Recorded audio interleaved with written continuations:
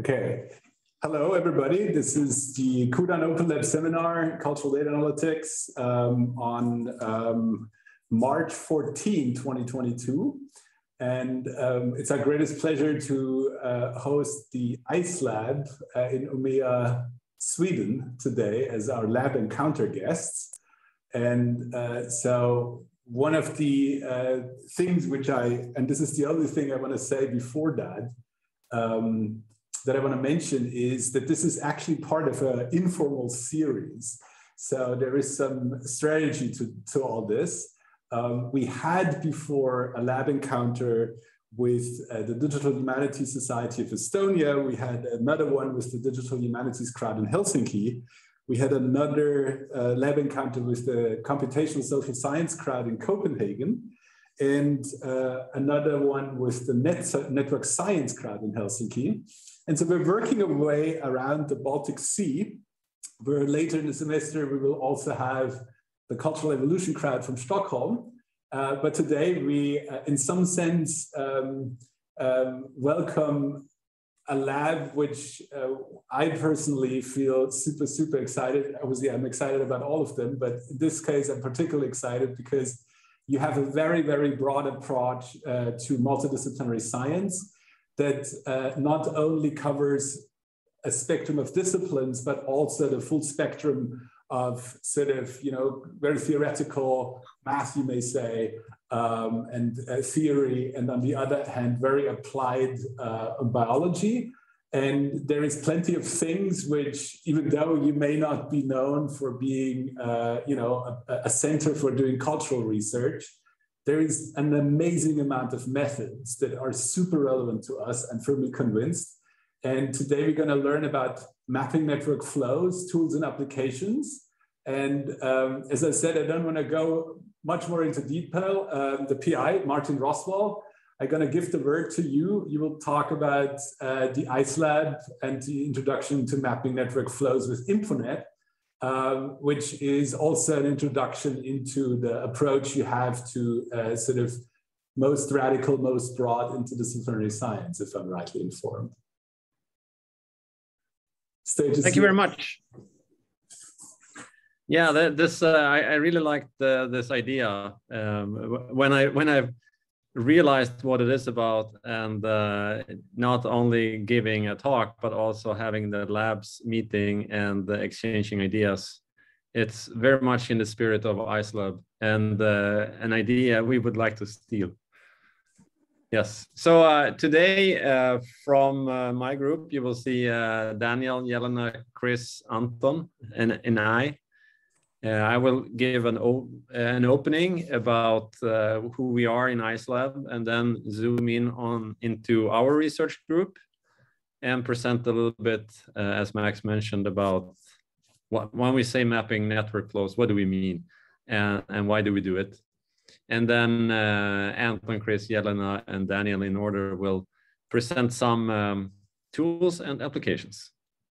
And these are rough estimates of the times, and we encourage interruptions. So whenever you have a question, stop us.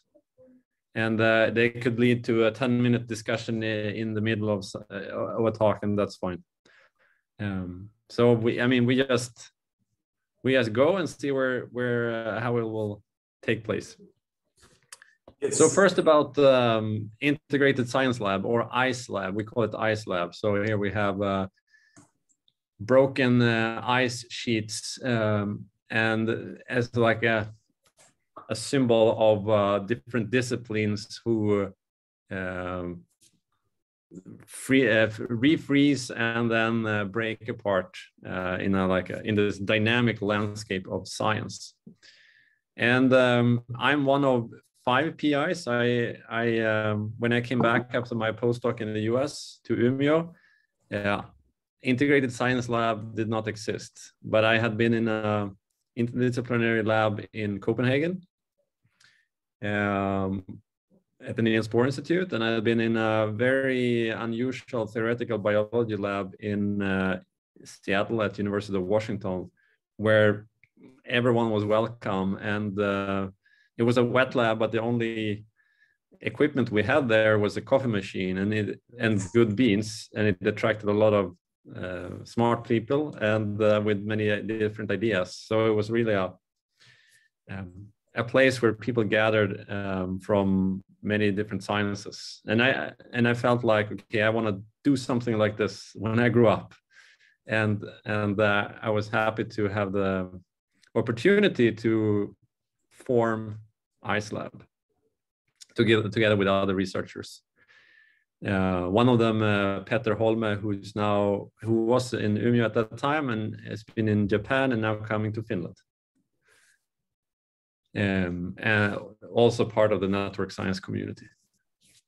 So this is some of the peoples. Max mentioned the breadth. So the PIs come from math and ecology and physics.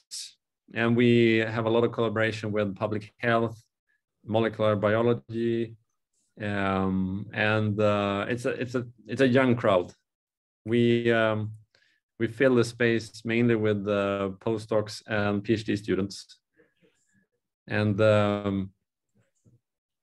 we work on different topics, but mathematical modeling is somehow the things that glue us together. Yes, and what do we do? What's our mission?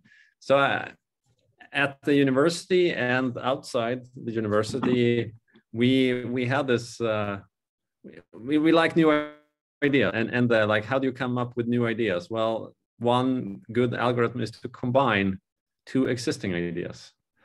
So typically those ideas are hosted by people. So here, this is Sarah and Peter as an example.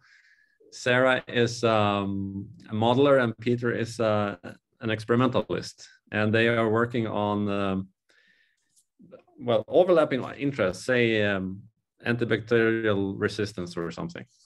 And they move in this space of the unknown, which we call science.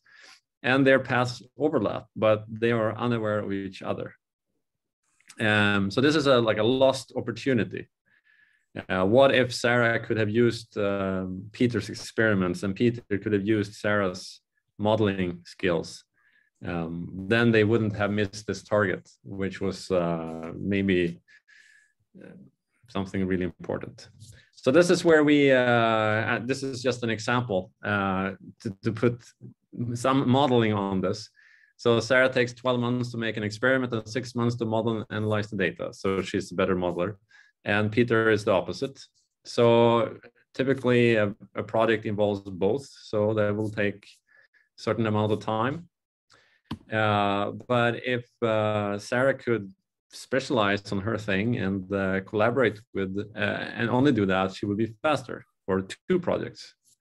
And if they collaborate, they complete more science in shorter time, and they can hopefully unite their path through science and discover new things. Somehow this is the essence of what we want to do in IceLab.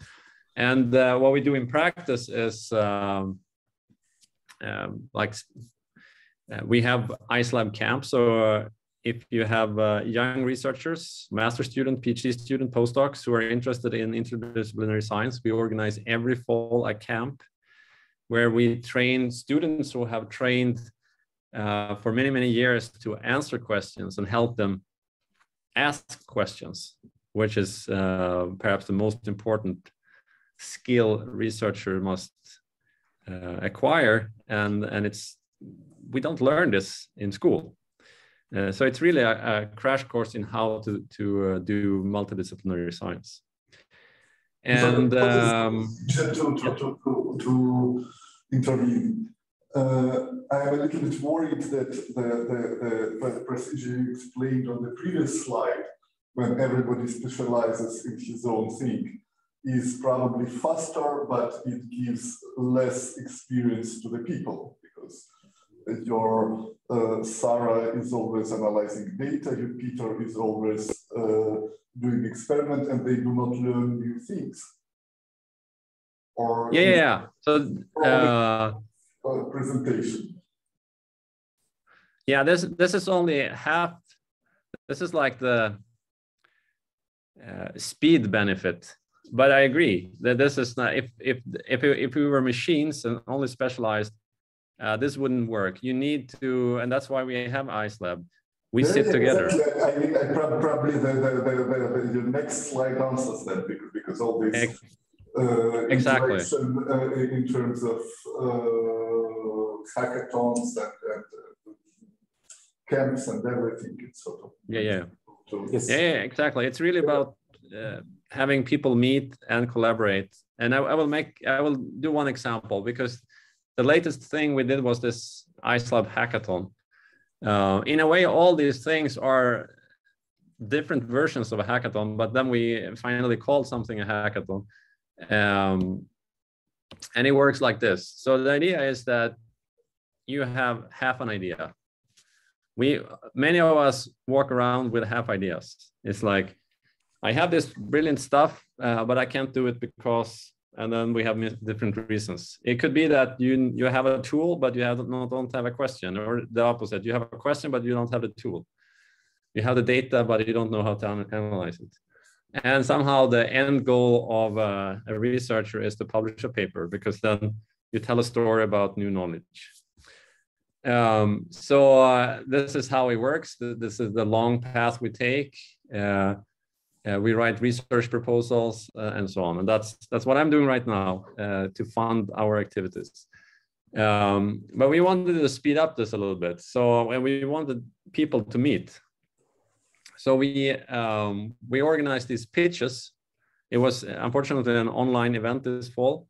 The idea is to gather a big crowd and then have short pitches, powerful pitches with open questions. So you come in with, I have this really cool data and this question, but I don't know how to get from, I don't know how to analyze it, or the other way around. And then you try to basically make ideas meet and mate, people connect. And so we had a second stage where you develop these ideas. So we invited participants to a hackathon at a remote place where they could work for 3 days without interruptions or the noise from day-to-day university do this. And so a couple of these ideas we developed further. And then we have a program with, so this was open interactive. It's really about, brainstorming, whereas this was more focused, really write the embryo of a proposal with people you haven't met before. So getting to know each other and that stuff you missed in the first slide. And then we have, so if you have this proposal, this idea, what typically happens is that you depart. You need something that keeps you together. And our approach right now is to provide postdocs. So we have a postdoc program, so you could apply to IceLab. And you have basically 2 PIs or 2 researchers. You want good things to come out of their collaboration. And this postdoc is the glue that keeps them together and the project's running forward. So this is one way, one approach we take. And then they sit here. So we have, so last round we had from COVID modeling and river network modeling and antibiotic resistance modeling. And so that's that. Now let's zoom in a little bit. So then now this we come to the group I'm leading. And so today you will meet Anton, Daniel, and Chris, all PhD students. And you will also meet, let's see where we have Jelena. Where are you, Jelena? There. Jelena is a postdoc in IceLab. And I think Alexis, you're here too. Alexis just finished his postdoc and is now in Helsinki, but he's joined this meeting, and we're still collaborating. Yes. So the way it works, like we get interested in different problems, and we may get interested in new problems after the meeting today. So we are working on some disease modeling, we are working on biodiversity, we are working on like science itself, and we have some financial stuff. We're also working on how plants respond to stress. It's a big project in the group.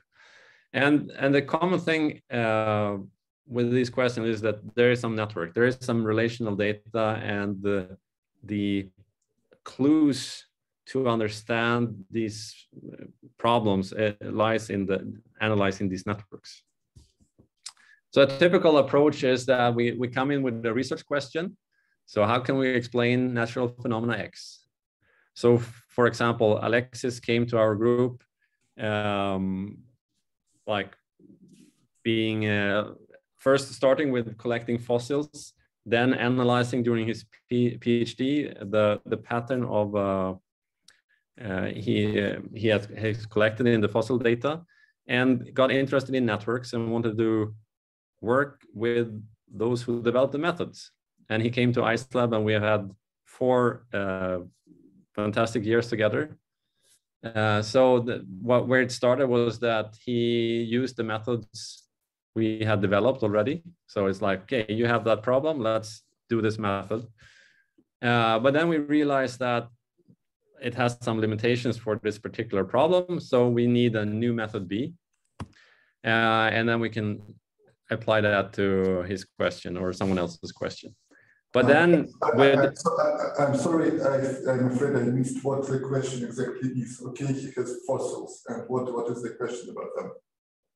Well, yeah, that was just an, I happened to take that example because Alexis showed up. So he's interested in macroevolution. So how can we describe what has happened during the last 500 million years as life has developed? Maybe Alexis, you can step in and summarize in 30 seconds what you're interested in. Sure. I would say that the idea was to understand the large-scale structure of marine diversity in the last 500 million years, how diversity is organized. Okay, I'm on this. Thank you.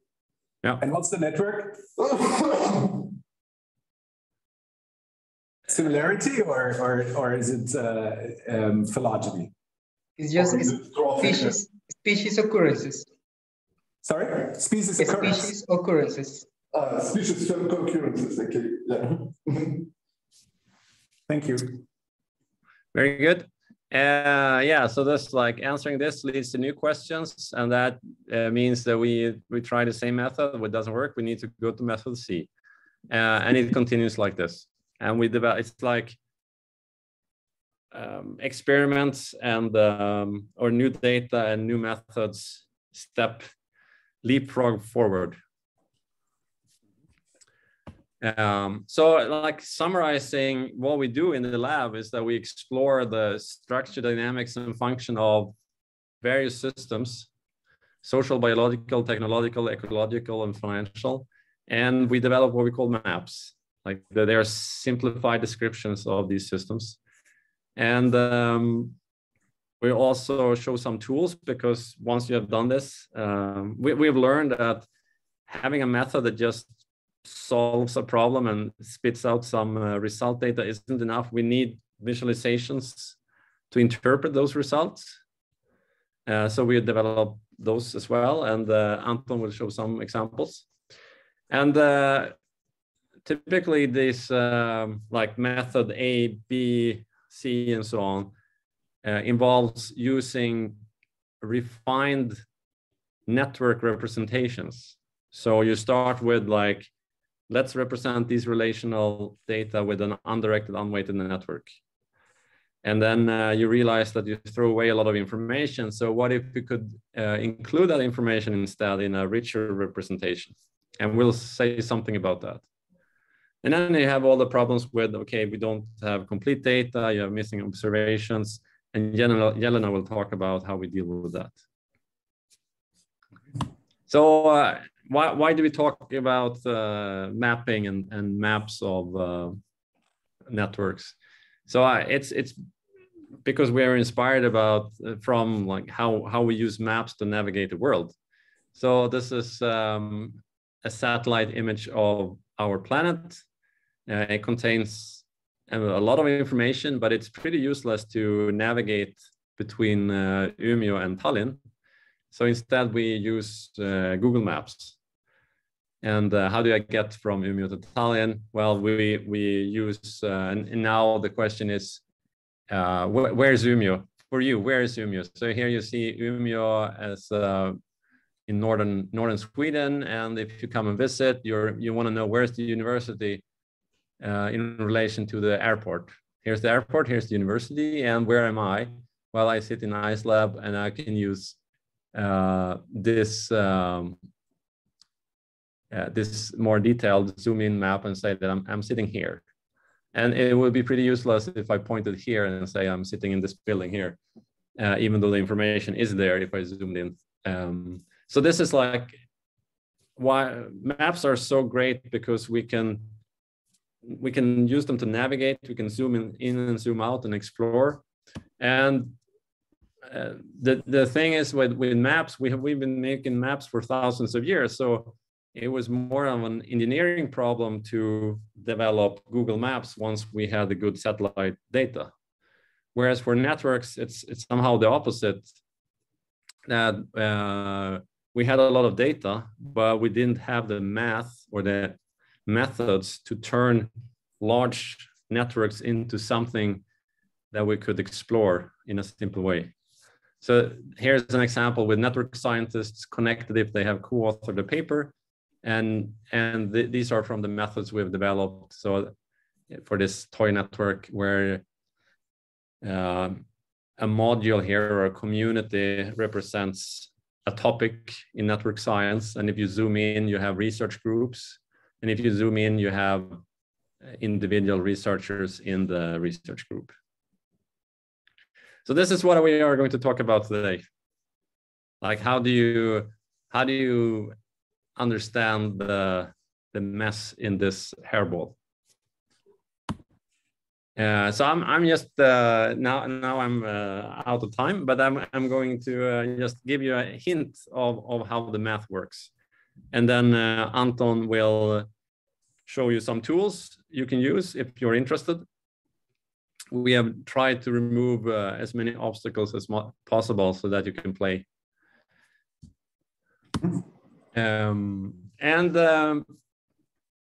We are interested in flows. Like you've heard about stochastic block models, probably. Shout out if you haven't. But if you have a network and you want to model how some maybe haven't. Say it again. Some maybe have not heard. Okay, and I just so we go back to this hairball. So this hairball has some structure, it turns out, and we found it with our method here. A common approach is to try to identify groups. A group is in a group, nodes have similar properties. For example, they link to the same other nodes. And one mathematical model or statistical model for this is the so-called statistical block model. So you're searching for blocks, and a block is a set of nodes with similar properties, how they link to other nodes. And often they link to themselves a lot. So that's what you would see in a social network. A block will consist of nodes linking a lot within that group and much less to other nodes. And And when you take this approach, you're interested in how the network was formed. So you have a model that generates links. But then once that network exists there and you go out and measure, you're also interested in what's the function? How does the pattern that we see, how does that affect the function of the system, whatever function that is? And then that's why we are interested in flows on the networks, because we think about the links as constraints of how information or energy or something else can move on the network. So we want a little model of this.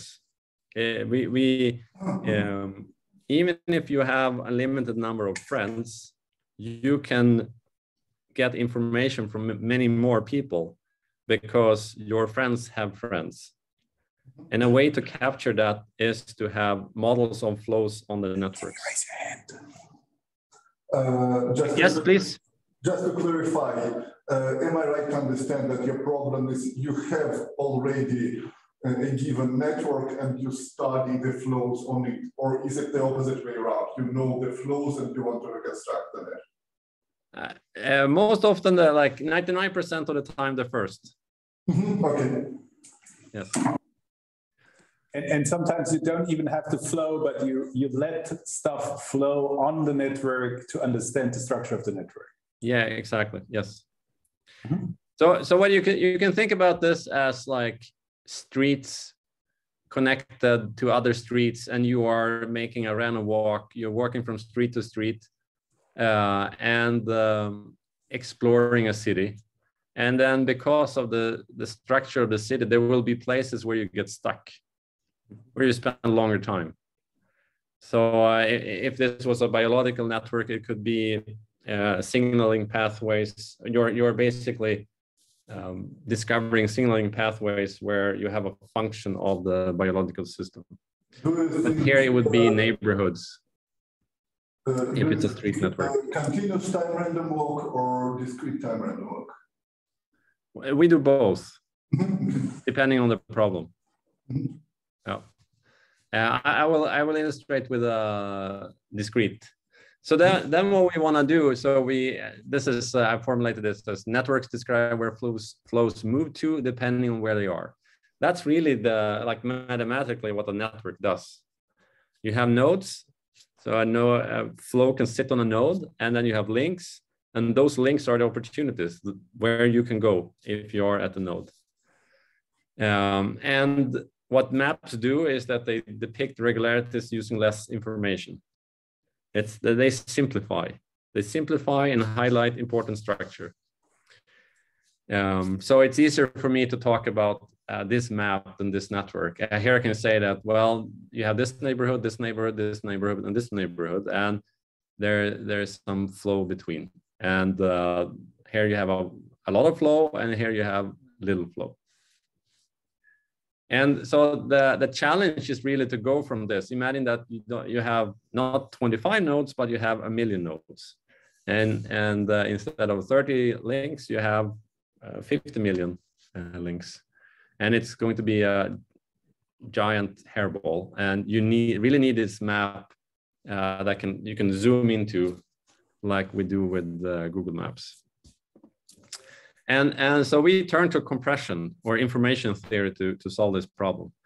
And so this is like the method or the core machinery in one slide, because we're all familiar with images and how they work. So this is a picture of Umeå University, our campus, with this monument called Northern Lights. And I'm really happy. We have a guest from Copenhagen. I think he may be in this meeting, and he's been waiting for watching the Northern Lights. And this weekend we had the perfect Northern Lights here. Anyway, so this is a TIFF image, and TIFF is uncompressed. You basically describe pixel by pixel. So in the data file, you have the first pixel, this color, and then you have 16 bits or 32 bits describing what color it is, and then you do the next, and then do the next, and do the next. So in total, this image is 11.66 megabytes big in TIFF. But then I compress it. I use a simple compression algorithm called Lempel-Sieb compression, and I managed to compress the upper part to 0.91 megabytes and the bottom part to 2.8 megabytes. So now my question to you is, why? Why is it that I managed to compress the top part better than the bottom part? With the same algorithm. Yeah. Well, clearly because there is just blue sky over there and lots of details in the bottom. Exactly. More regularities in the top part, and the compression algorithm can exploit this structure. So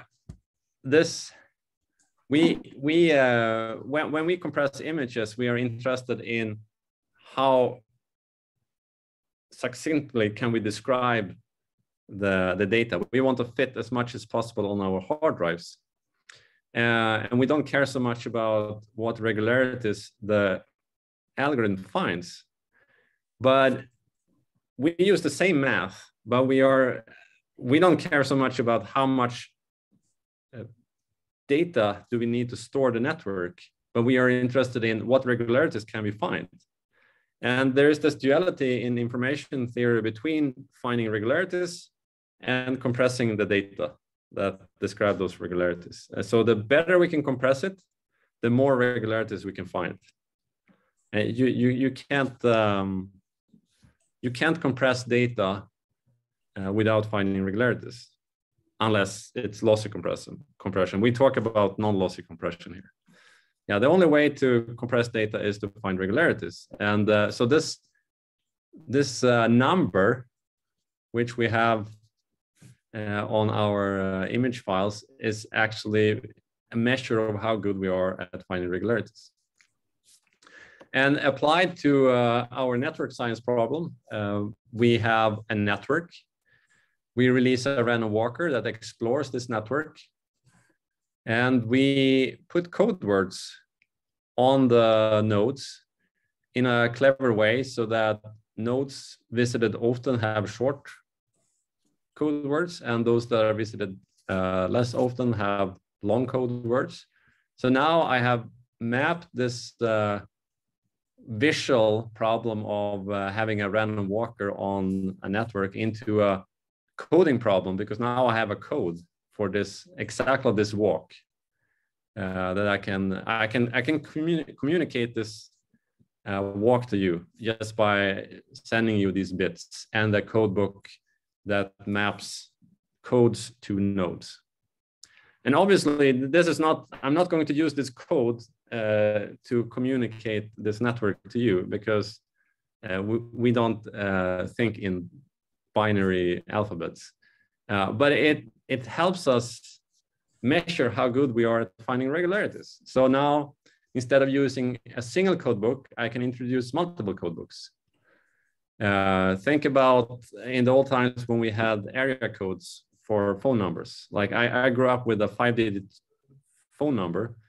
It wouldn't be impossible to have 5-digit phone numbers in Sweden for everyone, unique, because we are 10 million people, but we have these area codes.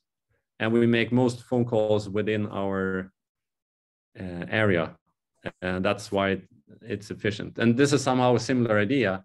So once the random walker enters a region here, it will use these short code words that are unique for this module. And then when you leave it, you pay a price, you use your area code. And here are the codes for entering different colors and for leaving them. And then, so you can see that we can reuse code words. Here's 111 and here's 111. We can use short code words in many places. And then it's a trade-off. If you use super small modules, many super small modules, you can have short code words within them, but then you transition a lot between them, and that's going to cost. And this is the other extreme where you have only one community. You have no transition between modules to pay for, but you must have long code words within. So it's an optimization problem. I can give you a hint of what it looks like. Here we have this random walker walking on this network with the code words. It just happens to be a slightly different code words in this case, but they are also uniquely decodable. And then you can see here, if we only have one code book, that's like one community describing everything. We need so far 4.7 bits to describe movements on this network. But if we partition it into smaller modules, this is the optimal solution. We are down to 3.7 bits. So this is our currency. This is what we measure, and we try to minimize this by testing different partitions. So, I'm sorry, I'm rather confused about what sort of problem we are actually solving. I mean, question number one, do we consider the large time limit sort of distribution of the random walk? What sort of property of a random walk are you interested in? That's number one. Then number two, is your network directed or indirected? It was indirected until now, but now it's suddenly directed. And number three, this guy on the screen, it jumps along somehow from place to place sometimes where there is no link. How to understand it? Yes, I take them in reversed order. So in a previous slide, you saw me listing a lot of different network types. Sometimes undirected, unweighted is enough. Sometimes you need weights. Sometimes you need directions. So now we have directions. The question is basically mitigated by the fact that obviously in the long time limit on the non-directed network, you have uniform distribution. Let him explain. Okay, sorry. No. So this, I think we should we can leave these things for later. But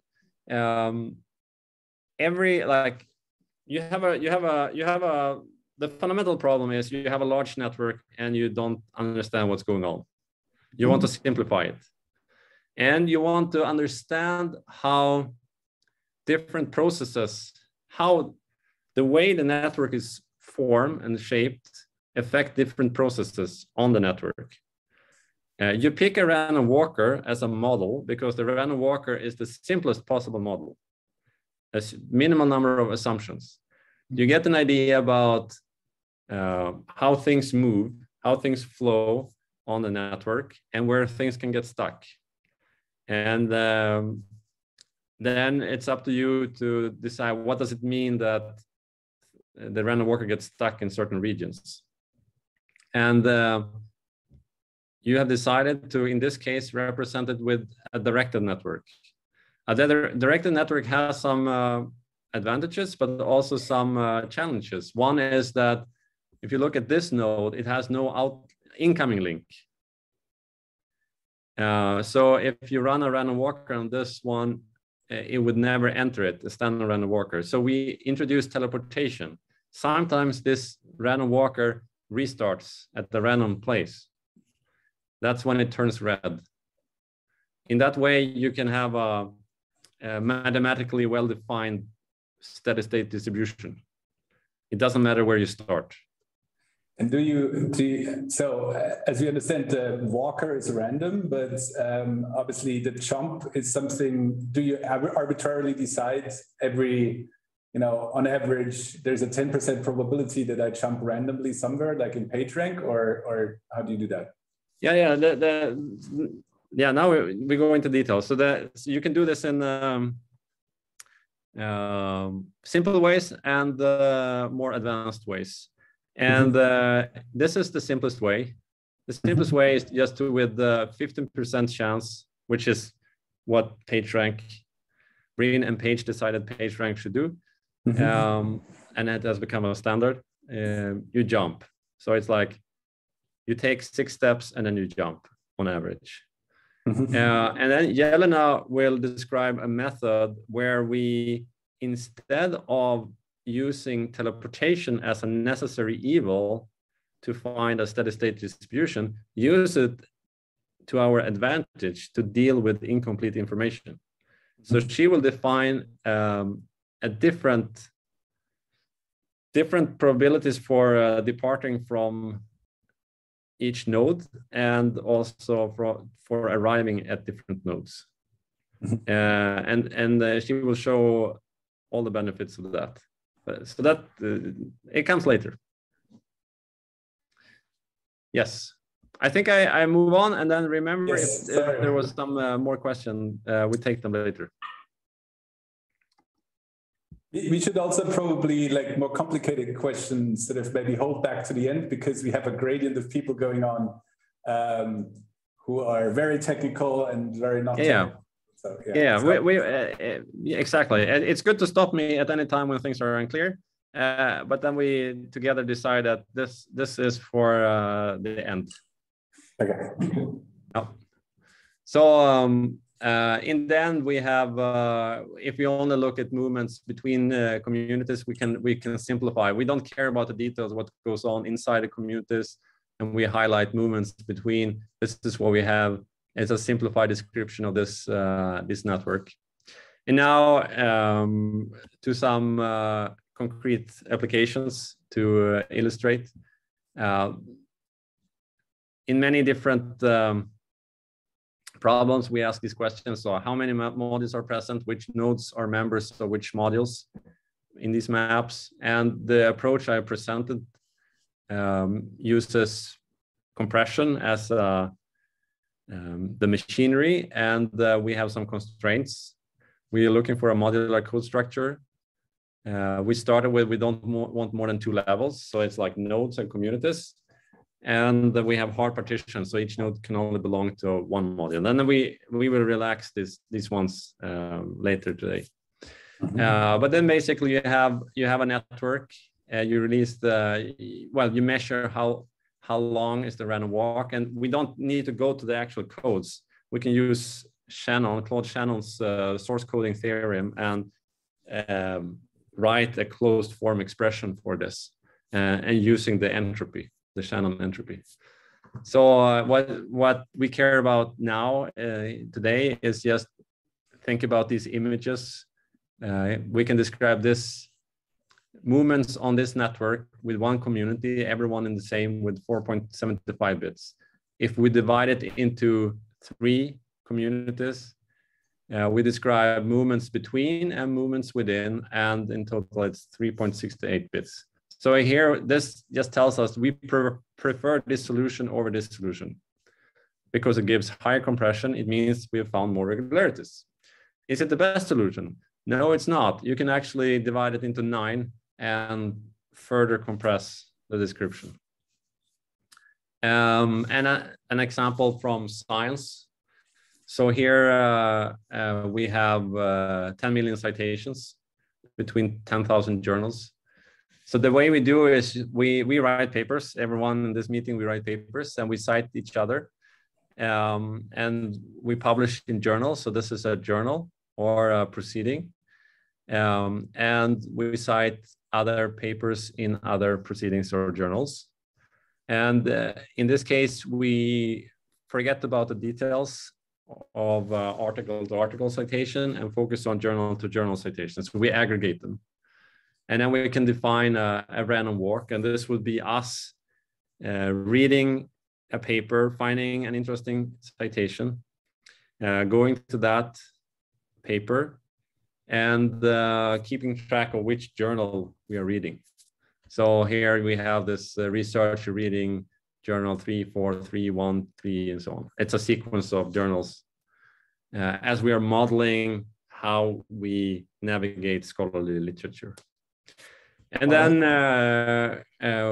it's a mess. I mean, imagine 10,000 journals, 10 million citations.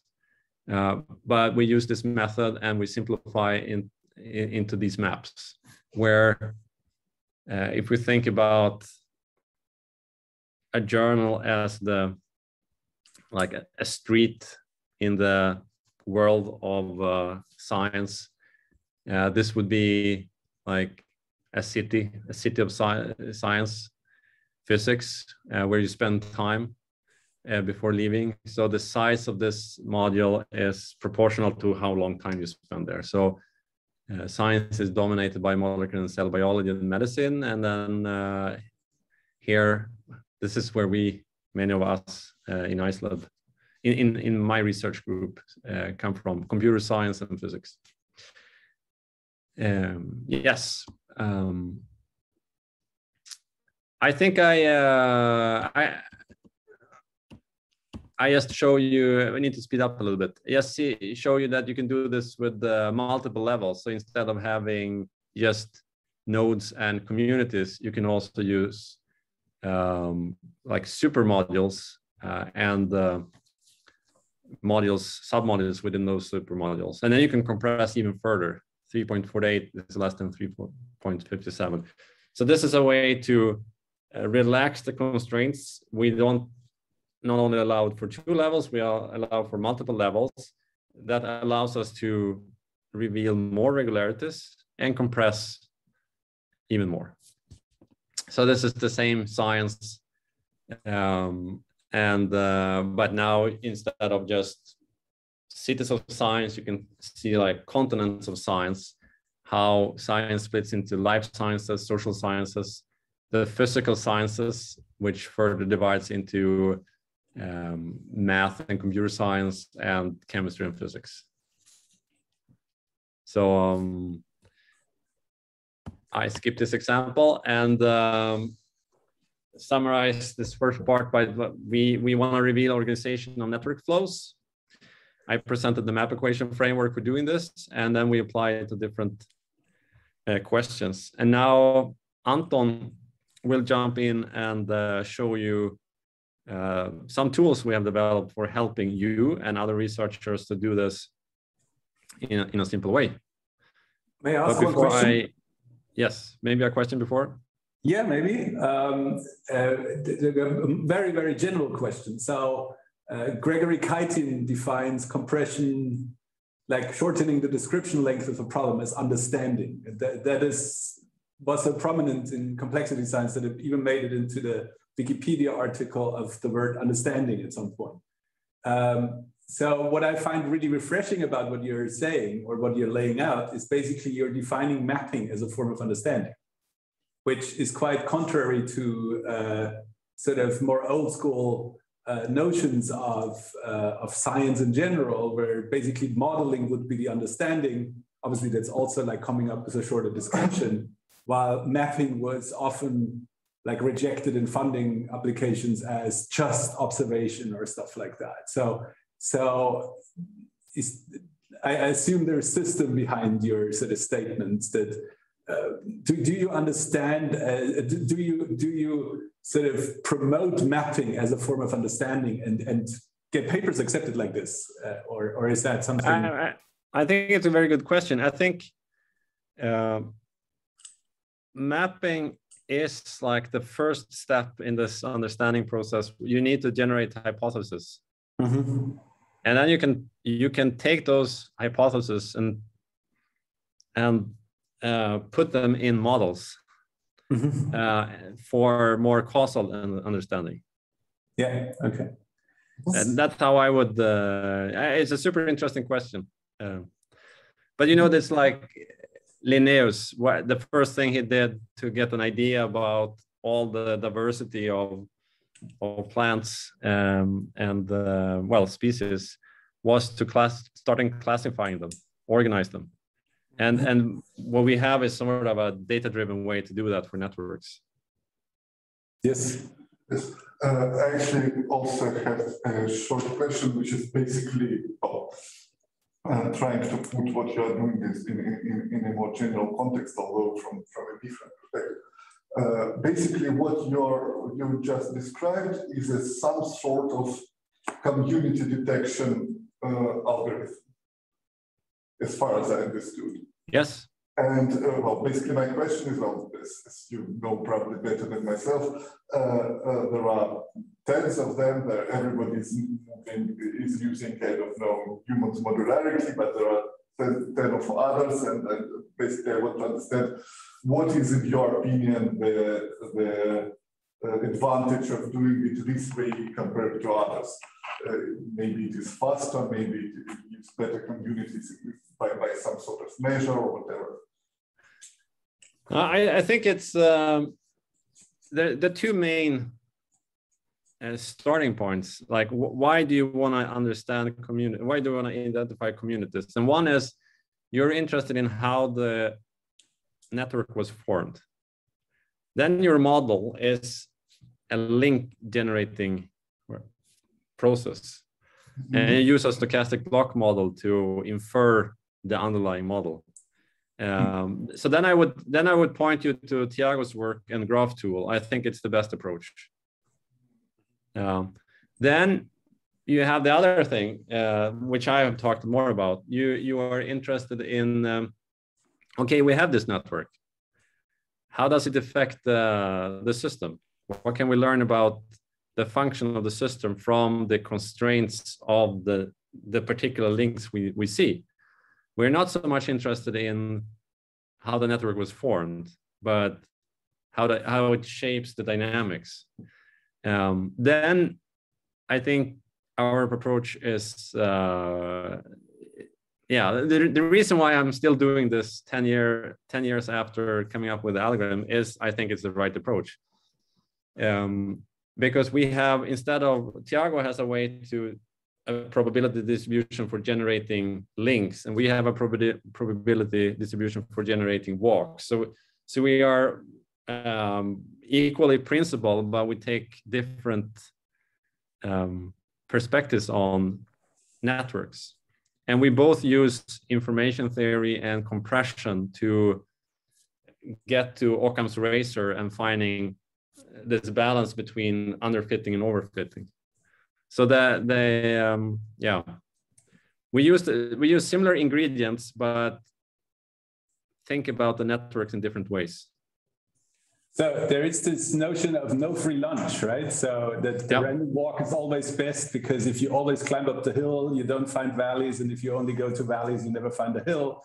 While the random walk will eventually find everything. And that is in some sense why your method, out of all the hundreds of different community finding methods, ended up being one of the most central and most cited and most elegant sort of solutions. Is that something which you find confirmed over and over and over again, that there is literally no free lunch? Or is there, if you know domain expertise, for example, can you get around it? Is there moments when you say, oh, I shouldn't use my own method, I should use something different?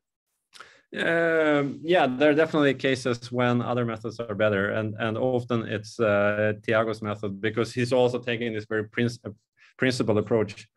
We also write in our papers that, like, given the data at hand and your research question, you should use this method or this method. So we are very, I mean, it's not the method for all problems. But if you're interested, if you're interested in dynamics on the network, I think it's a good idea to include it. Your analysis. Another thing which I'm concerned about, going back to the question I asked earlier, depending on whether you use continuous time or discrete time, you have different statistics of random walks. Yeah. Different walks come up with different probabilities. So it looks like am I wrong, or it looks like your algorithm should give somewhat different results for completely discrete? Yeah, and luckily, so Anton will talk about some work where we use the larger freedom you have with continuous random walks. So let's wait with the answer there. You will see an application where we use continuous random walkers. We should also like let it flow. There's two people in this group that know too much about networks, so we will shut up. Yeah. So I leave now to Anton to show how you could, even if you don't know so much about networks and analyze them, coding is not your thing, you can play with our tools anyways. Cool. Yes. So Martin didn't mention InfoMap. So what it is the search algorithm for the map equation, optimizing the map equation. And InfoMap is written like a standalone application in C++, and we have some Python bindings. But researchers can struggle to install these, and we wanted to have like a low threshold way for everyone to try this out. So we have this tool called InfoMap Online, which serves as basically an interactive documentation of InfoMap. So you can try it out in your browser and try it on smaller-ish examples. And if you decide it's something for you, it's sort of the trial version, then you can download the real deal and get the full benefits of running close to the metal. So basically we have install instructions on all the parameters and how you would model your data using networks. That's in a way that InfoMap can read them and support them. If we want to run these, we can just enter a network as a series of links. That's the most basic form, and we can run InfoMap on that network, and we can see the output. We also have this sort of toy visualization. So here it's just two triangles, and we see that InfoMap here finds that these should be expressed to two communities. And we can play around with this example, and we can attach some more links, and we can see what the result is. So we just want to have one more link here, and add another triangle. So then we get this result. But if you now modify the link weights between, let's say, this central node, and we double it, okay, we're still fine. We triple that link weight. So now the random walker would be more likely to pass between these two triangles, and this one would be merged into one single community. So this is a way to just try out how the map equation works. And I also have something about the 9 triangles example that Martin told you about. So we can actually run this. We see the visualization, and what we find here is it's in fact not the best solution for the map equation to put them in that sort of symmetrical solution. There's actually a slightly more optimal way to arrange these triangles. So that is to have these 3 and these 3 triangles organized in a hierarchical fashion. And then these ones are just as before. So try it on mapequation.org. It's available under the code section. So another thing that we have developed is something called alluvial diagrams. And these are ways to look at partitions of networks and see how they differ when we can have data that's collected in different points in time, for example, or we can have the same network that has been resampled, or can be multiple reasons that we want to do this. So here I have loaded 3 networks with citations in science, as Martin talked about, and these are quite old. They're like 20 years old. And we can look at how the citations pattern changed. So now we get this sort of top-level view of these networks. So we have the life sciences here, and we have the physical sciences, and we have geophysics here. And then we have some, I think it's control theory. Computing science is not represented here because we didn't include, what's it called? Proceedings. So we can color these by the field, and we can go into each field to look at how they look at the final level and at different resolutions. So here we see like the big shot journals, Nature and Science, they're organized. They're the most important subfield in the life sciences. And we can look at and track neuroscience. We can look at oncology, for example. So if we want to look how this field develops over these years, we can have a look at that. Okay, maybe that wasn't a good example. Maybe take another one. Yeah, so we can see an organizational split in the citation pattern here, where some of the nodes organize together here and some go up in this direction. So this is one way to sort of simplify and look at the organizational structure and compare a large amount of data in a single figure. Yes, question? Yeah, basically I wanted to throw in the comment and ask you to respond. It sort of seems that this procedure sort of shows the disadvantage of your approach, because we all know that Nature, Science, and PNAS are not biological journals; they are multidisciplinary journals. And but your thinking sort of absorbs them into life sciences, because life sciences is the largest. Yes. And this also is model dependent. Here we did not include any higher order effects, which would have enabled us to divide citation flows that stay within the physical sciences or in life sciences, so we can have this overlapping solution. But I didn't have something like that to show right now. But I may, depending on how long we discuss, I may show that. Yes, good. Where you split the big journals into multiple fields. Yes.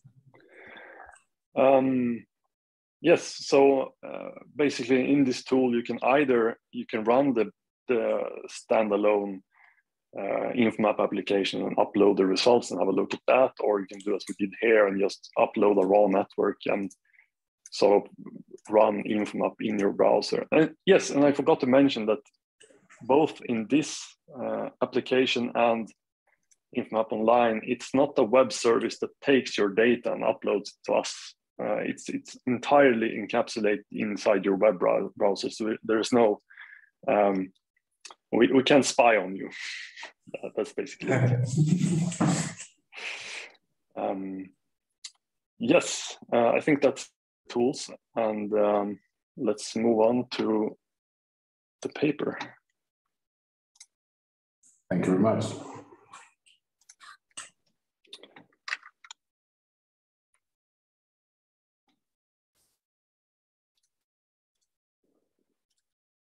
All right, so very long title, metadata-informed community detection with lazy encoding using absorbing random walks. So what this is about is modifying a random walker to not care about nodes for each steps. It should be sensitive to sort of the attributes of the node that it's visiting and the previous nodes. And this enables us to model different system types, such as assortative and disassortative relationships. So one way where this might come up is you have some commuting behavior that you want to model. So you can model the commuters as just a random walk of people on an entire commuting graph, and everyone just moves randomly, and they would tend to get stuck in certain parts of the city. And you will see that the commuting flow in those parts are sort of where you can use that as a proxy for how like information, ideas travel, or where disease might be likely to spread, or some other thing.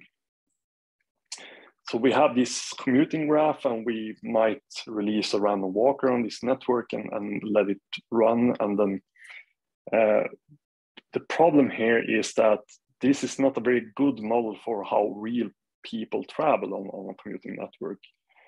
It really depends on where you start. So if you come from this poor neighborhood, you would be likely to travel to similar areas as where you start. Or if you come from a rich neighborhood, you will probably pass through possibly poor areas and end up to another rich area. And these are the non-local relations that you cannot capture with an ordinary random walk, where you can just visit any node that's adjacent to where you are. So the metadata might be uncorrelated with the network structure, and we want to look at the non-local relations. So we also sort of want a mix. We can just cluster the metadata, and that's our result, but then we just disregard all of the network structure. So we want to somehow additively mix the network structure and the metadata. And we cannot really do this now because the stochastic block models, they don't benefit from this if the metadata isn't aligned with the pairwise correlations. And also previous work on doing this just divided the community structure further when we added metadata information. We couldn't sort of move continuously from metadata to structure. But we can model this in a nice way using these lazy encoding random walks. So we use these random walks that remembers where they start. So not just the previous node, but where the original node where they started. And we say that every node has some associated metadata, and we say that there's a probability that the random walk is absorbed at a node. This depends on the starting point metadata and where the metadata on the currently visited node. And we introduce a baseline absorption probability that allows us to tune this and go from structure to metadata in a continuous manner. So the work, the walker works around not feeling the metadata, only absorbs according to metadata. Sorry, can you repeat that again? The walker moves regardless of metadata, but only absorbs according to metadata. Exactly. Okay. Yes, I think we can skip this slide. Martin has already introduced that. So we start by looking at categorical absorption probability. So you might have the categories just rich, poor, or income class 1, 2, 3, like quartiles, or yeah, something like that. So using this absorption probability xij, the probability to be absorbed at I when we start at j, we can express it like this, and we can model different relations that we want to capture, assortative, neutral, or disassortative absorption. If we want to model commuting behavior, we're looking at assortative absorption. But another case for disassortative is that we want to capture the almost like a bipartite structure in a graph, for example. Then we want to look at what's the other type that we want, or like multipartite structure we can look at. So this is a modeling choice. And the network is undirected here. Yes, it's undirected, but it can be directed. It can be directed as well. Well, but if it is directed, then structure is not relevant in the small PD, I think. Because, for example, you can have nodes which are unreachable. Yes, we assume that yes, that's very true. An assumption in this, of course, is that you can reach the nodes at all. That's if you have a disconnected graph, then that's a problem for sure. But then the structure just says that these two are not apart at all. So it might be a good choice to have them separated. We go on. So this is like a simple toy example how you go from neutral to absorptive absorption. So in A we have neutral. We don't care about the metadata at all.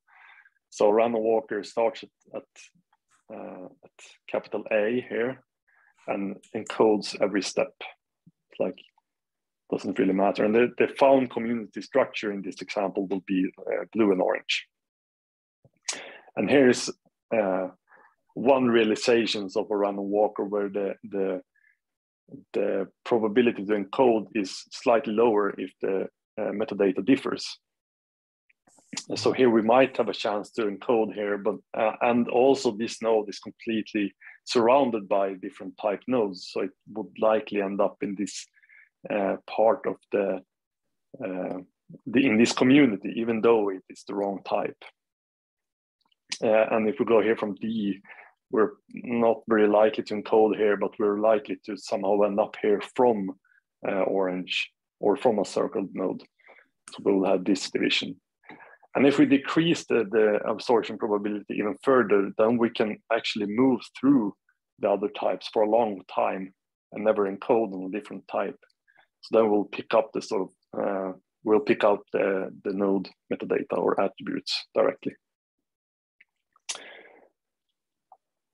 Yes. So in a small synthetic example, we have these 3 clicks, and we have 3 metadata classes. We have the squares, circles, and triangles. And we can see here for neutral absorption, we will just get the clicks. If we decrease the parameters P and C to go to more assortative absorption,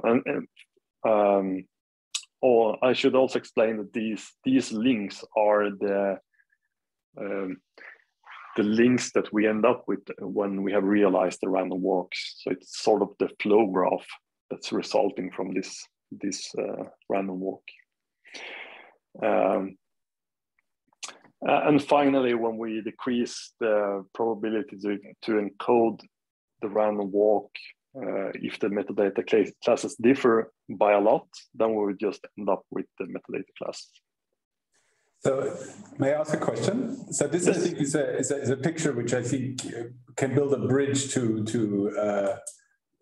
sort of cultural science, cultural history, cultural analytics more general. But what is quite interesting, you could interpret, your solution B as, there's 3 major cities, say, in Europe, London, Paris, Berlin, for artists, right? And so that makes perfect sense. In all of these cities, there's different kinds of stuff going on. And the other extreme solution is to say, okay, there's a community of architects, a community of painters, and a community of, dancers in Berlin, London, and Paris that spread out across these 3 cities, but that probably have more to do with each other metadata-wise. Like I say, all architects belong together. So both of these things make sense. And then the middle solution sort of gives you sort of like Berlin architects, Paris architects, London architects. So what I'm after is, in some sense, the desirable result is neither B, C, or D, but B, C, D with a Boolean or. Like all of that together sort of makes the most sense and gives you a characterization of the system. How do you deal with that? So it's not a threshold problem, but you want to actually sort of like present that as a whole. That is probably not that easy and simple to describe, isn't it? Does it make any sense what I said? We lost connection. Did we lose Anton? Yeah. Okay. Too difficult question. No, I think very interesting question. Maybe, I mean, with some multi-layer approach, you could do something like that. You could model it at once. I'm not sure what you would learn, but it's worth exploring. Yeah.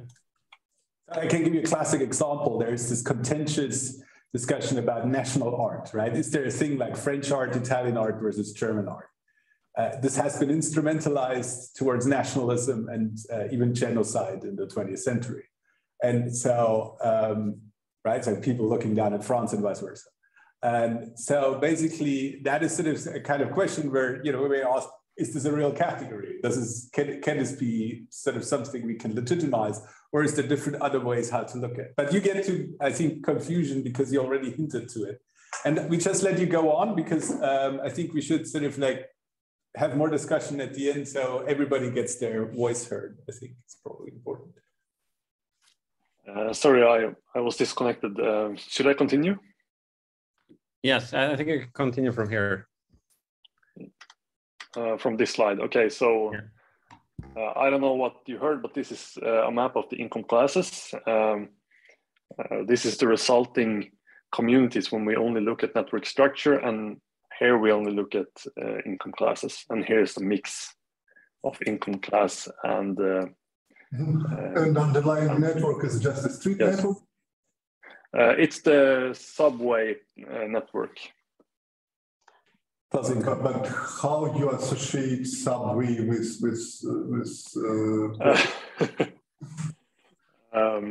good question. Let me find out.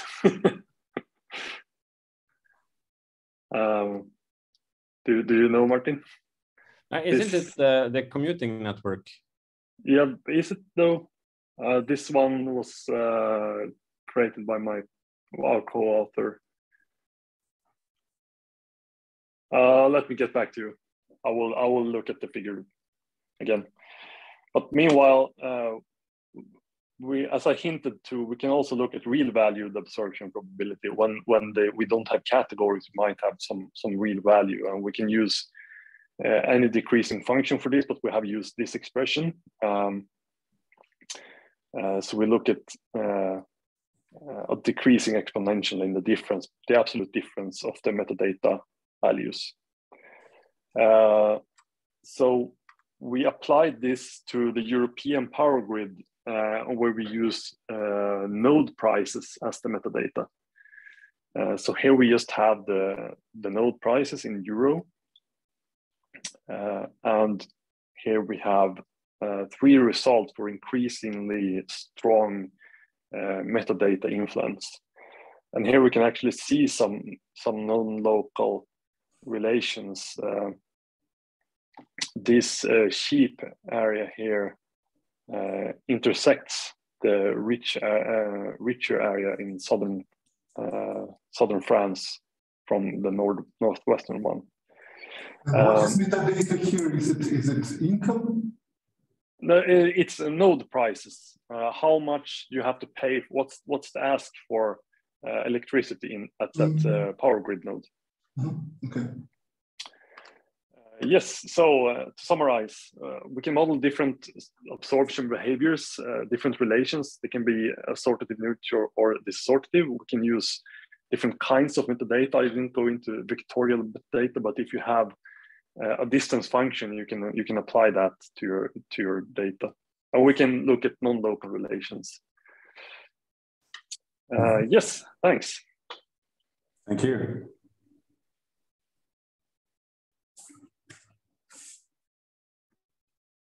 Yeah, I think we move on. Chris.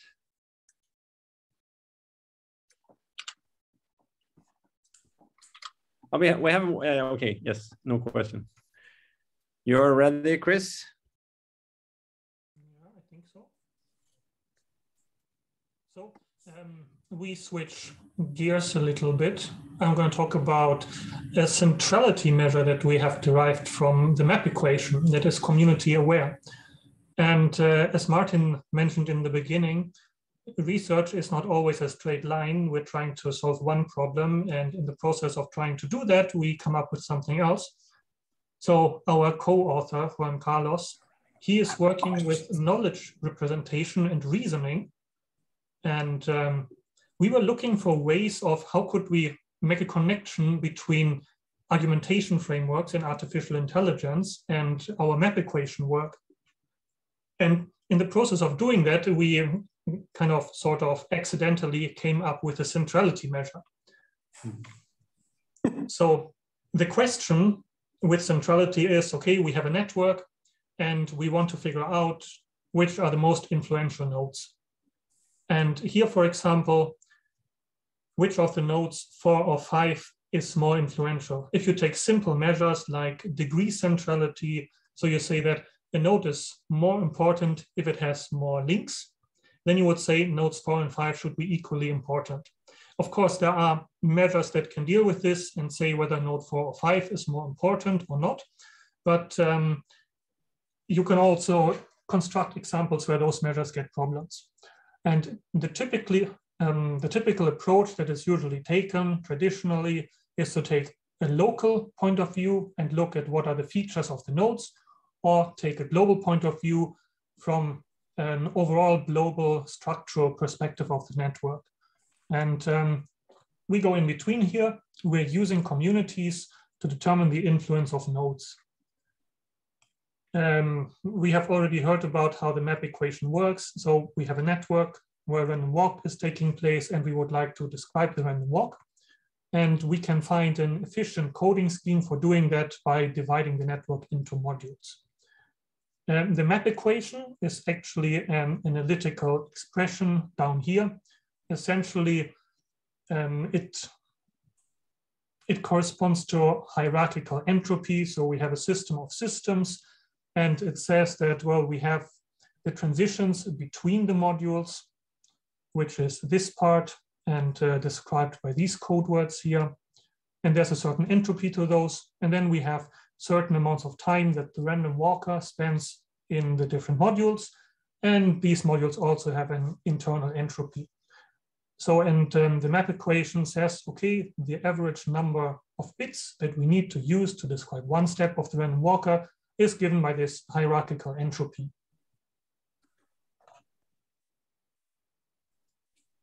Okay, we're using an idea that comes from the concept of network vitality.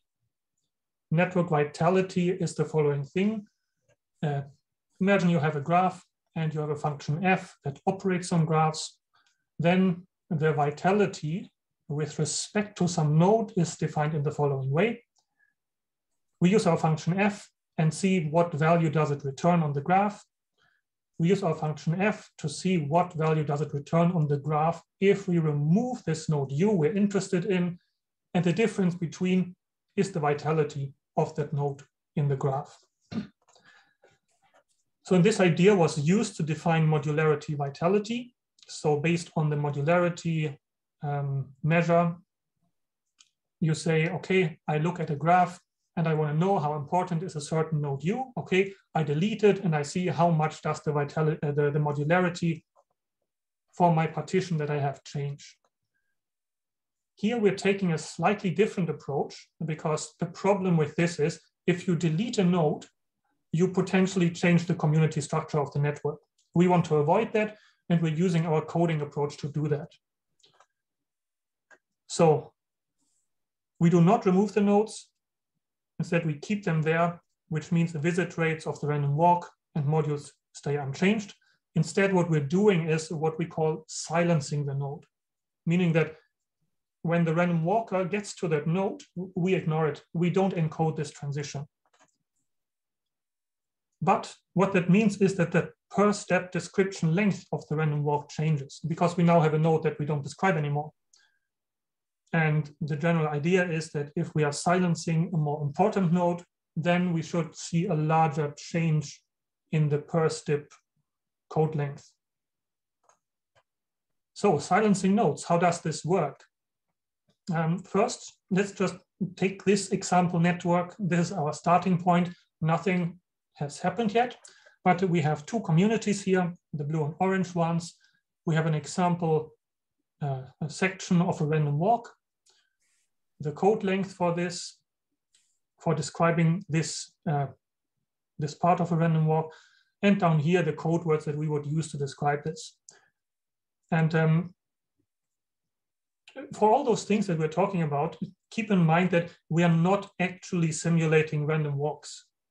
We're looking at the distribution of visit rates, and we are considering it from an information theoretic perspective. And we're also not actually assigning code words.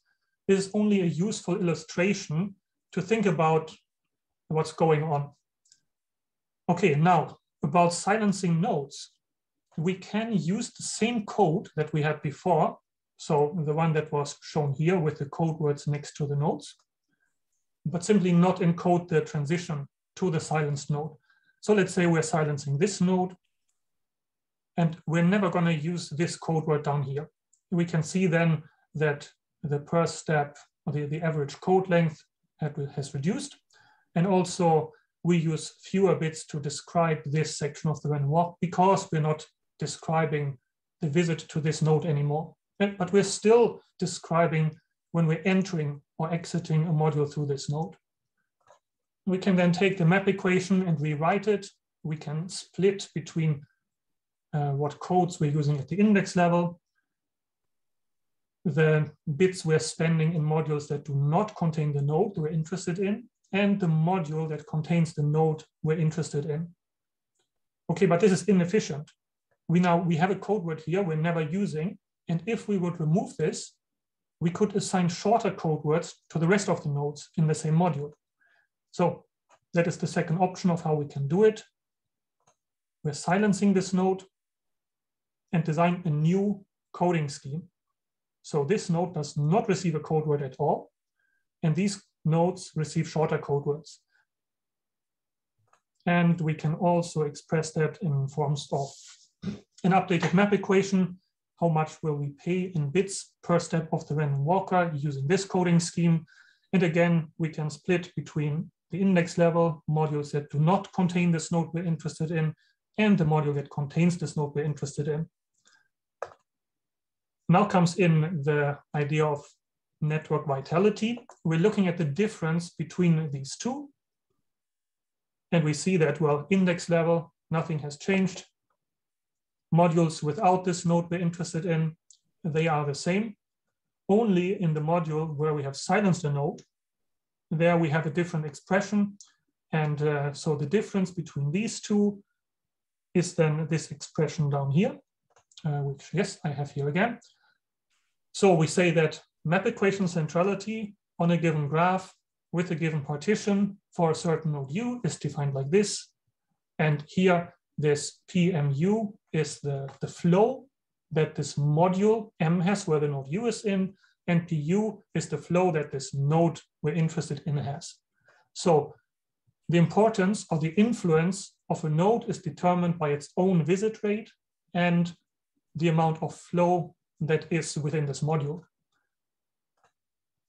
And well, we can interpret it in the following way. Map equation centrality captures the harm that a node causes to others by its existence. What does it mean? Well, if this node wasn't there, and if we wouldn't assign a code word for it, then the other nodes could have shorter code words. So in that sense, this node is causing a harm to the other nodes and forcing them to have longer code words. And this only affects nodes within the same module, because the coding schemes we have, the conceptual coding schemes, they are per module. And an advantage of this is that map equation centrality is true to the map equation. It is not defined in an ad hoc way, but map equation centrality and the map equation, they share the same understanding of what a community is. And well, looking at our example from the beginning again, map equation centrality says that node 4 is more important than node 5. In this case, because there's more flow in the blue module than in the orange module, and this increased amount of flow gives more importance to this node. We have evaluated our centrality measure on some real-world networks using two different kinds of spreading processes. The first of them is an SIR disease spreading model, where we use an SIR simulation to determine the influence for each node U. And the influence there is its spreading power. That means the expected number of infected nodes if we start an SIR disease from node U alone. And we have also tested in the so-called linear threshold model, where the influence of a set of nodes is their activation size. So you can think about it as the adoption of ideas. You have a few nodes that adopt an idea and they try to convince their neighbors. But every node says, I will only also adopt this idea and believe you if at least half of my neighbors believe this. Mm-hmm. So you select a few starting nodes that believe in your idea, and you see how many nodes in the network can they activate and also convince of this idea. And then we check how is the activation size in such a cascade. We have used two different flow models. This is the nice thing about map equation centrality, because it's built on the map equation where you can use different kinds of dynamics. You can use, for example, recorded node teleportation corresponding to PageRank, or you can use something called unrecorded link teleportation, where you're teleporting to links instead of to nodes. And we have compared with 3 community-aware baselines.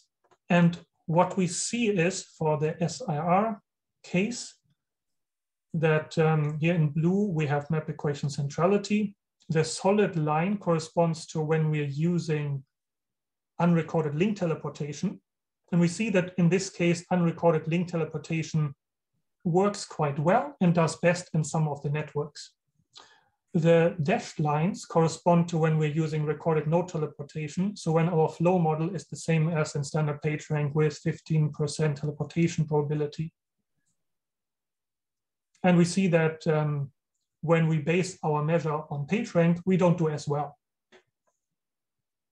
For the other measures, there's also a difference between using communities based on the unrecorded link teleportation and the recorded node teleportation. But we find that in general, the effect on the other measures is not as strong as it is for map equation centrality. And then in the linear threshold model, we see actually that when we use the PageRank-based flow model, then we do better. And we can explain it with that, that in this linear threshold model, to have a cascade that reaches the whole network, we need to have some nodes that we select in all the different modules, because otherwise it's difficult to convince people in those modules to adopt the new idea.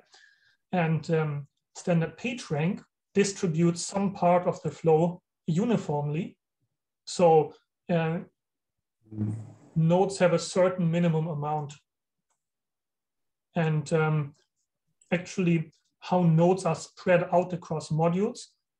In the case when we use unrecorded link teleportation, nodes are more focused into small numbers of modules.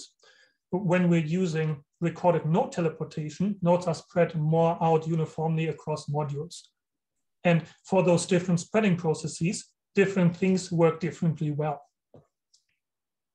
So with our choice of flow model, we can influence, or we can match which kind of spreading process we can characterize better and select the most influential nodes according to that spreading process. And to conclude, we have considered node centrality from a community-based perspective. And we propose map equation centrality, which is a flow-based centrality approach that is analytically derived from the map equation. And what we find is that map equation centrality performs well in determining influential nodes in real-world networks when using the right flow model. And if you have a different spreading process, you want to characterize, you can choose your own flow model and also use Infomap to find those communities and determine the central nodes, the most influential nodes based on your own flow model. And thanks for your attention.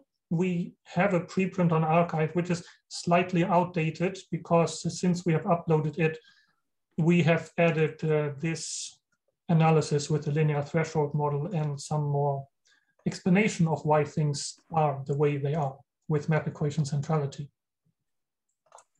Thank you very much. I'd like to just make one observation. We have 32 minutes of scheduled talks in front of us and 26 minutes in the remaining time.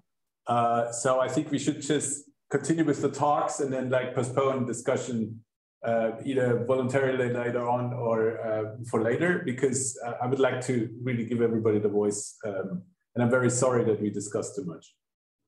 I think we also underestimated the time of our talk.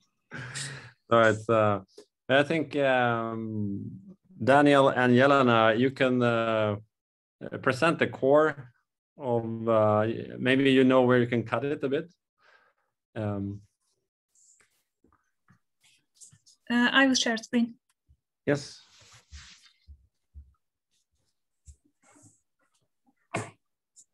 We're too excited, I'm sorry.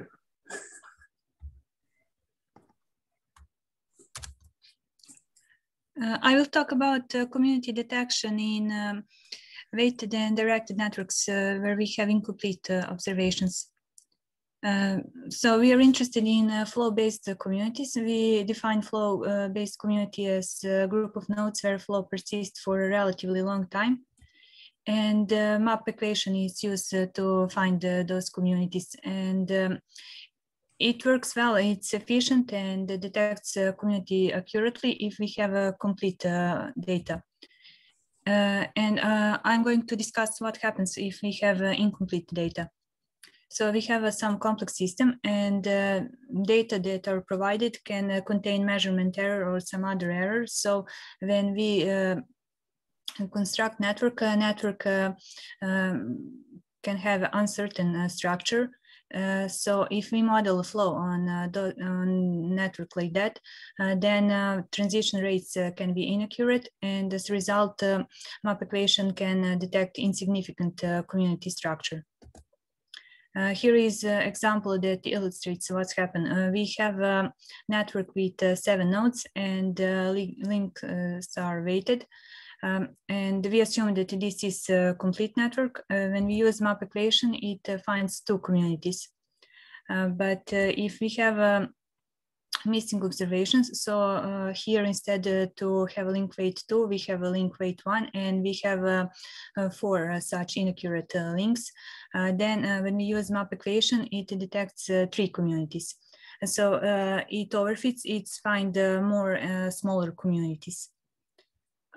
Here we show what happens when we have a bigger network that has 1,000 nodes and 31 community. So network is weighted and we treat it as a multigraph, and then we remove multi-edges randomly. So if we move less than 60% of multi-edges, map equation detects 31 communities, but then it starts detecting more and more communities. So to prevent these things to happen, we should regularize the map equation. And I will present our solution.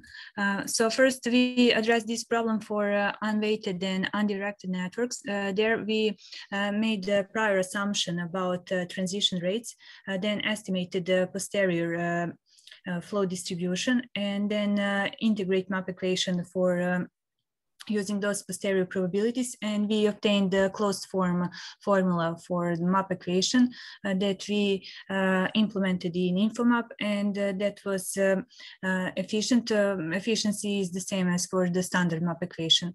But unfortunately, we cannot use this approach for directed networks because there we don't have an analytical formula for transition rates.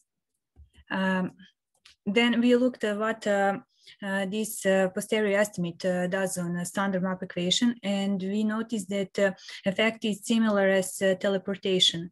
We have teleportation in directed networks to address problem with ergodicity. If we have groups of nodes where we don't have outgoing or incoming links, then a random walker cannot reach those nodes or cannot exit those nodes.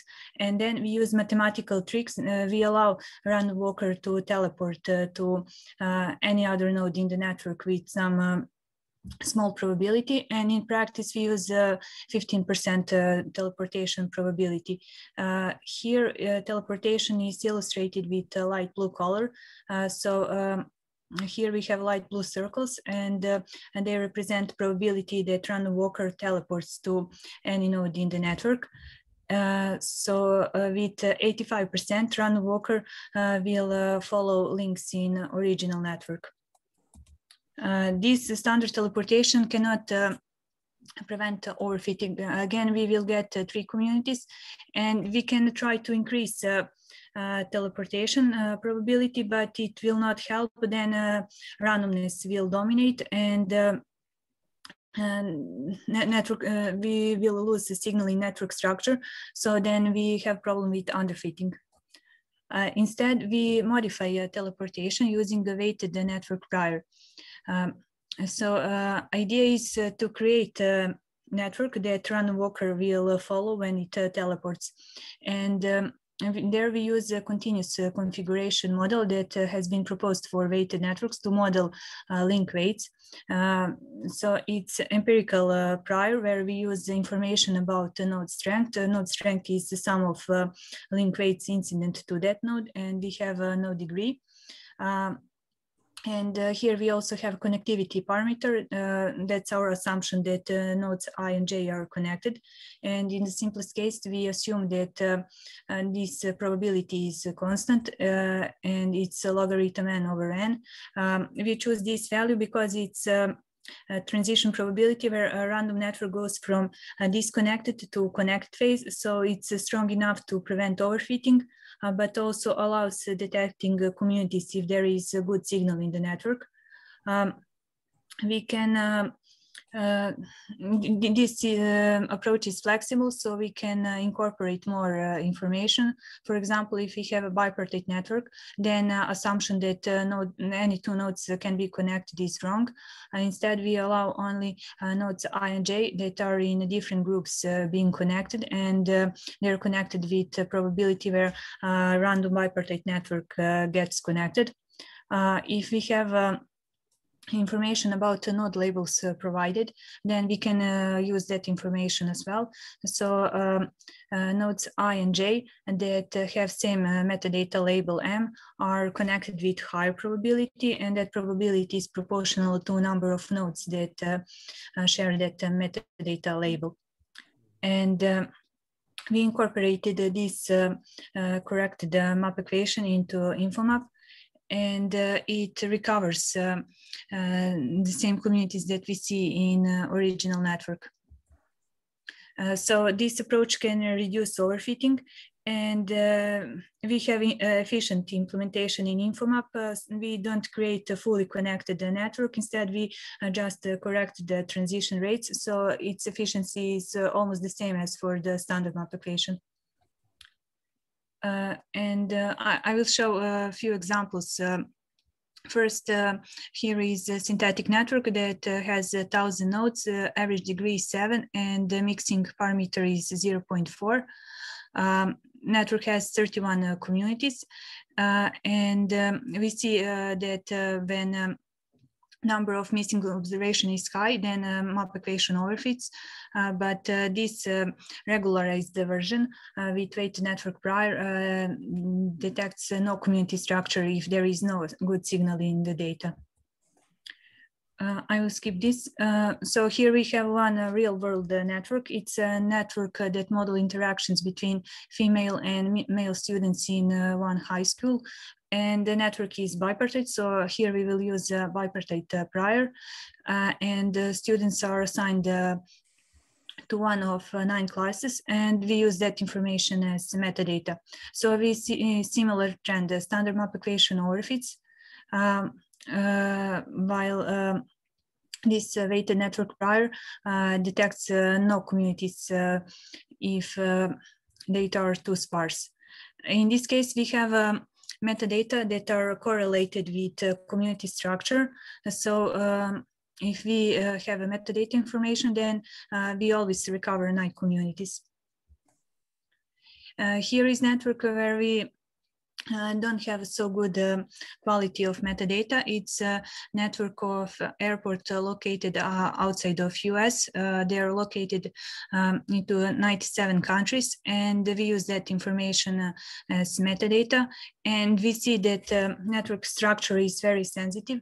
So even if we remove a small fraction of observations, map equation detects more and more communities. If we use weighted network priors, then if we remove more than 50% observations, it cannot find any community structure. While for metadata, we get 35 communities, and that number differs than for other 2 approaches. And then when we remove more than 80% of observations, it detects no communities. So quality of approach, if you use metadata, depends on how well metadata are correlated with community structure. And we are also interested in the quality of communities. We can test it using a synthetic network where we have information about we have ground truth. We know how communities should look like. And we look at adjusted mutual information that measures similarity. If it's 1, then we recover planted communities.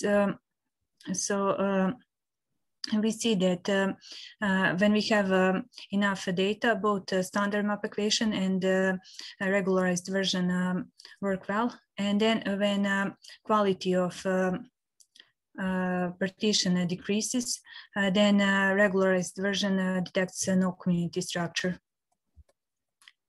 And I would like to conclude here with the message that if we have a network where we are not sure if data are complete, in that case, we should use this regularized version that can prevent overfitting, even if we have a substantial fraction of missing data. And we have a paper published in Journal of Complex Networks.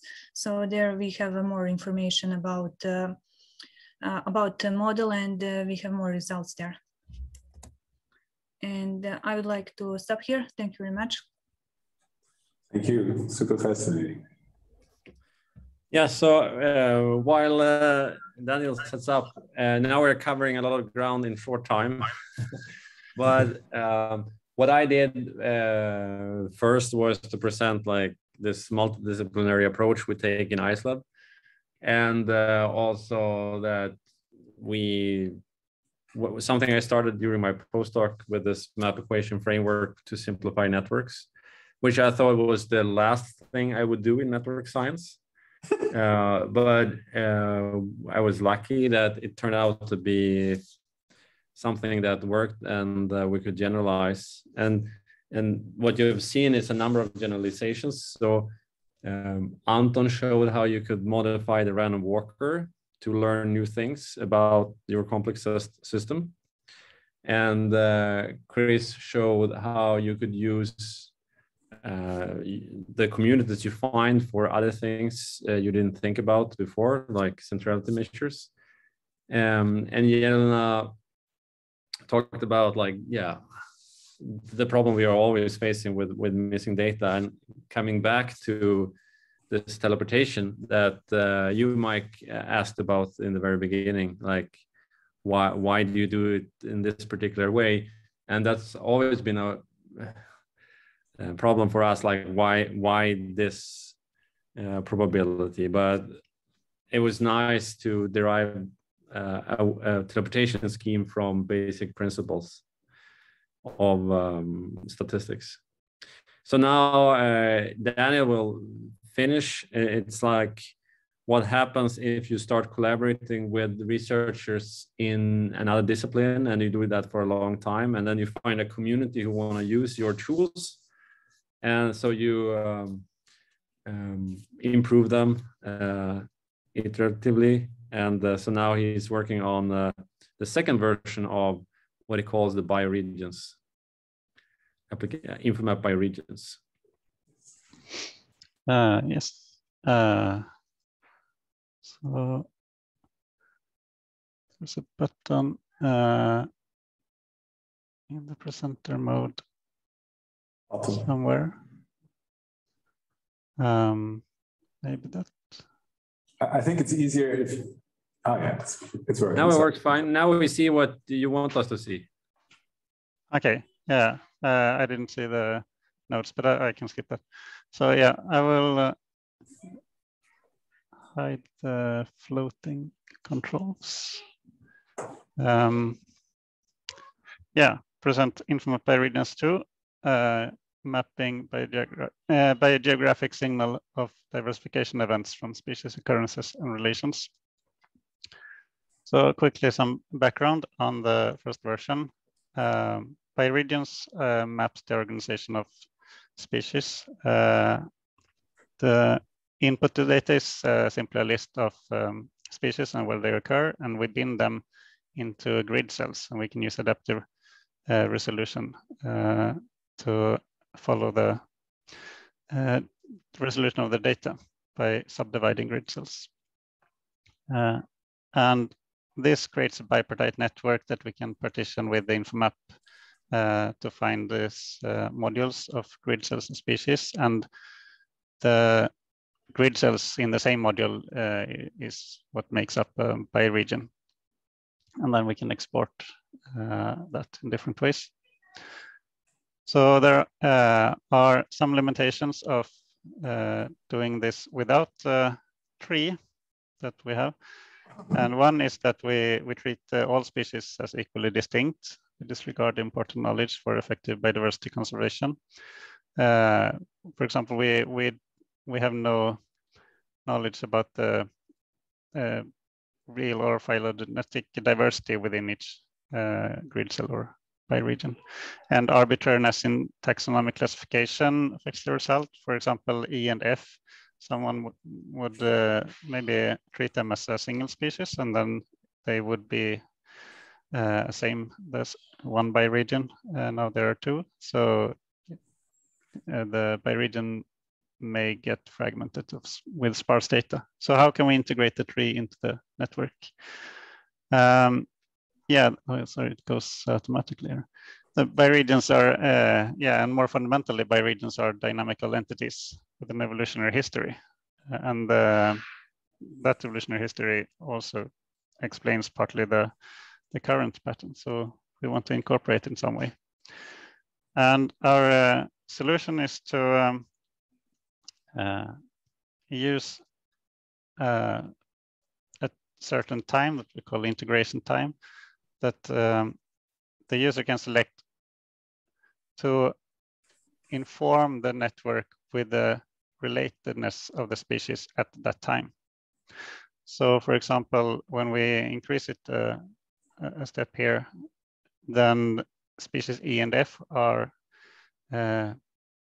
basically the same population before they have diversified. And then you get the same, these two grid cells in the bottom merged to a single bioregion. And when the integration time crosses a branch, we interpolate between the parent and child.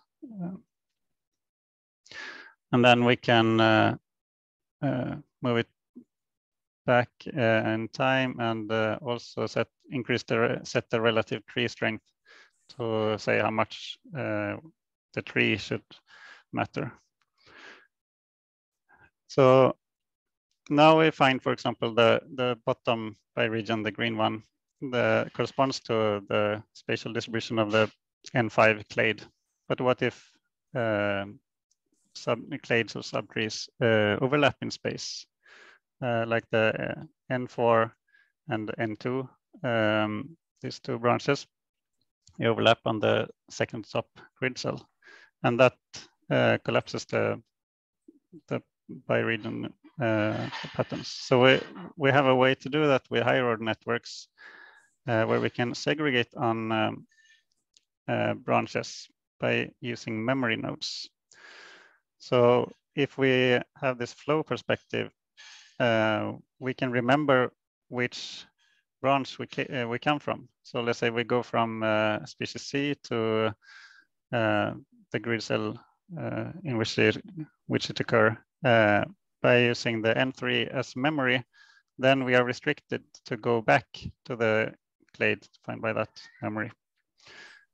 So we keep the flow segregated on the evolutionary branches at the selected time. And by the higher order network, which is these state nodes within physical nodes, we have, as a result, overlapping by regions in space. And then we can keep the spatial distribution. We can interpolate between the spatial distribution of the tree at different times without collapsing regions where the evolutionary history overlap or mixes. So yes, then on some empirical data, we have tropical mammals. We can do a parameter sweep of the integration time and map the biogeographic signal in the tree at the time to find regions where we interpolate between clades that have isolated spatial extent. For example, usually islands and mountain regions. And we can find the times where the bioregional patterns changes, typically diversification events. And then with the segregation time, we keep the main branches here segregated, and then we can find more of the pattern where the species overlap in the tree within these regions, and still find distinct ones. So yeah, I stop here.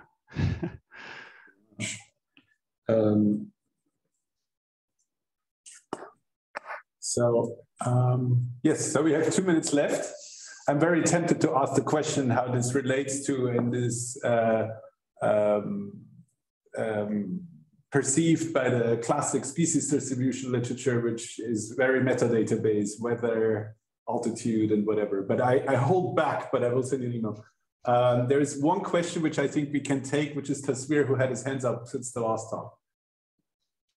Yeah, thank you for these nice talks and all the discussion. I have one question that throughout your discussion and the talk, most of your work, it was describing based on the random walks and a very closely related topic to this is that is using the deep walk that is based on the graph convolution neural networks. And it incorporates the applying the concept graph representation using deep learning as a deep walk, if I am not wrong. The paper has been, I can don't exactly remember the title of the paper, but I have read it many times, and it was published by 2017 or 18. So I want to see that, have you explored the deep walk methods in your work, or any idea about that, or this kind of just a question? So when preparing for this lab meeting, Chris decided between two different projects. One about using the map equation for graph representation learning. So maybe, Chris, you want to say, spend 30 seconds on what you learned there. Or I can feel basically we are exploring Node to Vec and Deep Walk. Yeah, Node to Vec and Deep Walk. Learning. And because they also explore the network with random walks or with biased random walks. Yep. But we wanted to like. It was there was an sorry to interrupt. There was an also paper structure to Vec, Node to Vec and structure to Vec. It was also a paper on this kind of work. Yeah. So long story short, this is also a topic we should shortcut. Yes. Thank you. Yeah, but basically we have a paper on that submitted to KDD, and so that's some, maybe we could continue that discussion. Yes. So I'd like to add a summary comment. So this was fascinating to see from sort of like the basic academic mixing that you do to basically really detailed applications, and this really long sort of success story of the whole map equation and InfoMap story, which still continues with high order networks, which we didn't have time to talk about. And I think this is really something like how you built this lab is a really interesting thing to actually have an eye on, as what we do here is multidisciplinary cultural data analytics. But at the same time, there is like plenty of different approaches where we could sort of like align and sort of like, for example, add the word cultural to, you had this like sentence where you had structure, function, dynamics, and then you had like the topics. And there was the classic thing, technological, social, biological. There was the word cultural missing as usual. So this is something which is sort of at least my goal to make this happen. It took us 6 years to make it happen in NetSci. And I would love to sort of like make it happen more. One of the things that we should tell to the audience who may come from the humanities, may think, oh, that was mathy, and that maybe don't know what to do with all that. So there may be these moments, like I certainly, coming from art history, walking into something like that, there may be these moments when you see in this kind of talks, oh, that is like, all of a sudden, I get that. I didn't get the last 5 minutes, but I get this particular notion now, this kind of result, this map, this kind of plot. And so it's important to keep these kind of moments in mind, because there may be a moment when in your own research, you actually sort of arrive at a moment where you say, oh, I know somebody who actually worked on this. And then you basically have the right phone number / paper to cite and people to walk up to where you say, I got this data, I got this phenomenon, can you help me with this method? And so you really set like an example by doing this, not only in a sense that basically you do this on a collaborative sort of like direct, let's collaborate together kind of version, but by producing these websites. This is really also something to look after and basically do with all the stuff we're doing. Let's create these kind of like easy on-ramps for people. I think that is really cool. So I thank you very much for giving us this glimpse into what IceLab is doing. And I hope this is the start of a journey where maybe we find different ways how to work together. Thank you very much. Yeah, thank you. I just showing this Sarah and Peter slide. So we are Sarah and you are Peter, or the other way around. And now you have seen a glimpse of some of our tools. And as you say, Max, maybe you have seen that, oh, I have this problem and maybe this method can work to reach my goals.